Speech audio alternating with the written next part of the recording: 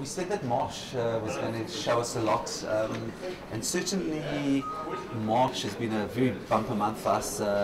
We've been extremely busy. If I look through our auction magazine, which came out for March, we've had a lot of sales, and I think that we have got a real good trend of what's happening this year. 2011 did start with great expectation. The year has been tough. I think it's been tough for the property market. I think the Libyan crisis that's going on in Libya, even the tsunami in Japan, is definitely weighing on people's sentiment, and I've always said property sentiment.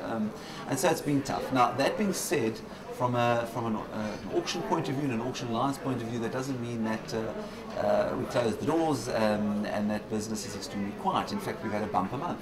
And we've really had some great sales across the country, and we're seeing some really good trends. Now, in my last vlog, which I put out, one of the criticisms came that I wasn't giving enough facts, and that I wasn't actually saying exactly what's going on in the market in terms of pricing. So looking at the different markets and the different sectors of the market, yeah, I mean, the industrial market is quite interesting, and people often ask me what I think of industrial property. We've actually found that the market in industrial that's particularly strong is in fact not really for the investor market, but more for the end user, the owner occupier. And the buildings that we've been selling actually have largely been for owner occupiers. I mean, one of the buildings we sold was in Anderbolt, up in Gauteng, and we got ourselves a really good price there in Anderbolt. We sold it around about 2,800 Rand a square meter, which was a particularly good price, at 12.87 million Rand in Anderbolt. Jacobs in Durban, always quite a strong market, quite low value, around about 2.8 million Rand. And then we sold a building near Kokstad, which is out in the KZN, and sort of out of the urban Durban area at 3.2 million Rand. And then quite a big site in Durban, near the old airport in Durban, also at 9.2 million. So the fact is that in KZN, which is quite a large industrial centre, we've actually had a couple of big industrial sales this month, which is really good, and we were particularly happy about it. And in more the traditional older industrial areas, which does show that there is strong demand. You know, that being said, there's not the greatest and most enormous values, but certainly there's activity in the industrial sector. And again in Johannesburg for the owner-occupier market. The market that was particularly strong this month, in fact it was our biggest sector, were blocks of flats. And blocks of flats seem to be having high demand. I think that people are realizing that in a tough market, residential is a particular market which attracts interest. And you know, I always say you never land up with an empty building in this country, because there's a huge demand for housing.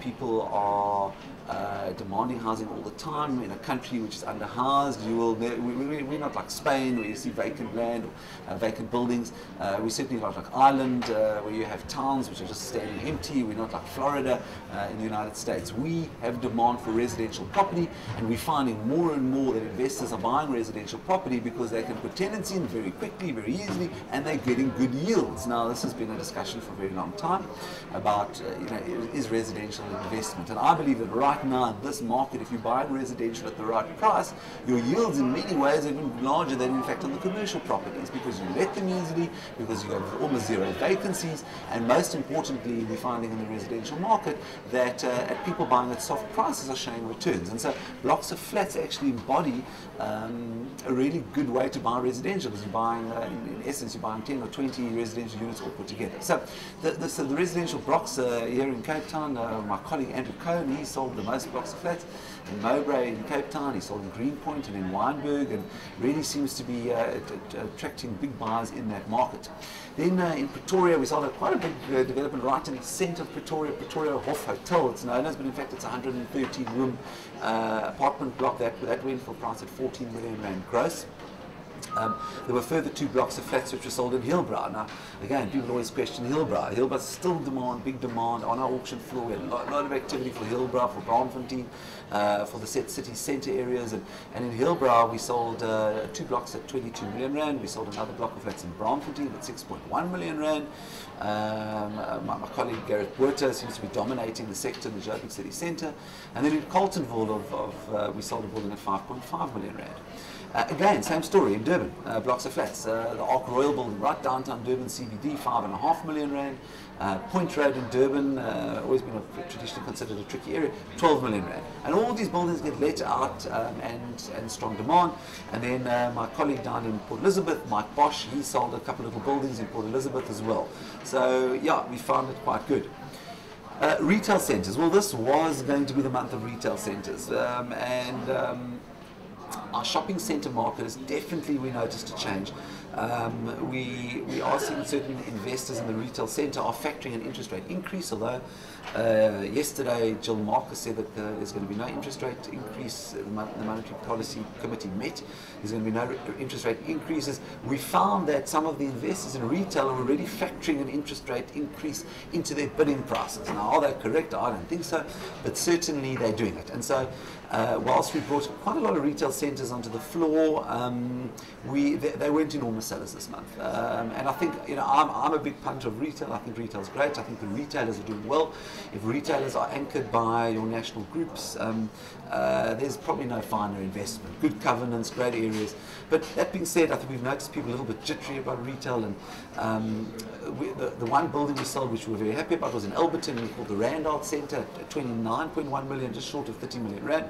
That was sold and confirmed this week. In Cape Town, it was a little bit more bitty. We sold some section title retail in Sea Point on the main road. Property is quite tightly held. I've always referred to that as the sort of trophy type of market people want to own in those areas. So, and we sold another little retail section title unit in Somerset West, which was sold by Ryan Joffe. And then in Johannesburg, in Selby, we sold some retail and offices. Developments, yeah, developments always come to auction because a lot of them are in huge distress. And the big one for the month was in a place called Hartenbos, which is down in the Southern Cape. That was sold at 35 million rand. We in fact had quite nice demand for that particular development. And then in East London, that was the surprise of the month. We had a vacant piece of land in an area called Amalinda, one thinks vacant land, East London, is not going to do well, but surprisingly not. We had in fact huge activity on that. We had 5 bidders aggressively chasing each other, and we sold it for 3.6 million rand. So there is some activity and some appetite for that vacant development land in those areas. So the agricultural market is a sector which we're focusing on, and this in fact was a great agricultural month. My colleague Peter Geldenhuys sold the Emmaweni farm, which is in an area called Valvart, a beautiful farm, and we sold that for just short of 30 million. It went for 29 million rand. And we sold yesterday a farm in the Free State in Viljoenskroon at 9.5 million rand.